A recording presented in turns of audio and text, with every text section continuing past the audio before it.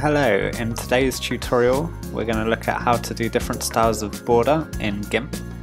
We've got 3 different styles of borders that we're going to look into today.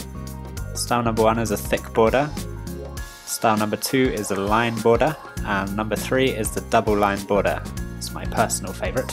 Okay, so the first thing we want to do in Gimp, we're going to go to Layer, New Layer, and just press OK here. Next we're going to go up to the top and hit select, hit all. Now we've selected the entire canvas. Now you can go to select, shrink. This is going to shrink the size of the selection by however many pixels we want. I think let's try 30 pixels to start with. Press OK. Now we have a shrunken selection, but the selection is actually the inside of the box, and really we want to select the outside. So we're going to go back up to select, incredibly handy tool here, invert. You can't really tell by looking, but now we've selected the outside, not the inside. The next thing we're going to do is go over to the bucket fill tool, click that. If you've chosen your colour you don't have to do this, but if you want to choose a different colour, yeah, let's go with white. Press OK, and now just click anywhere in that outside area. There we go, that's the first border style, the thick border. Now moving on to the second border, we're going to do something quite similar. To make this into a line, let's go back up to select. We're going to select all, select everything, then select again, shrink, just like last time. This time, instead of shrinking by 30, let's shrink by 25. This is going to give us a line border width of 5 pixels, which is 30 minus the 25. Press OK. Now you can see we've got a little bit more than our border selected, which is good. Same again, we're going to go select, invert. Now it's selected the outside, and this time we're going to go edit and then clear, and that's going to delete that outside area. And there we go, there's border style number 2, the single line border. Number 3, the double line border. Basically going to do the same thing again. So I'm just going to go to layer, new layer, press OK, that's fine. And then again select all, just like last time, select shrink. This time instead of going for 30 we're going to go for 60.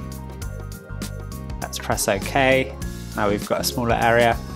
Just like last time, select, invert that, and again we can use the bucket fill tool anywhere in that area, that's good. Then select all again, select, shrink again, this time 55. Press OK. There we go, that's perfect. Select, invert once again, and again edit, clear. And there we've got our double line border, which looks pretty good to me. I think this is a good effect for lots of graphic design, menus, business cards, websites, logos, that kind of thing. If you are printing this, be careful about bleed areas with printing. Often you can't have any detail on the very edges of the image because it might get cut off, and also it might not be aligned perfectly when you print it. So you might want to check with the printer you're using if this is going to align well, because you don't want this border but a few pixels off either way, it's going to look really unsymmetrical. Not good. I'm going to teach you one more thing now.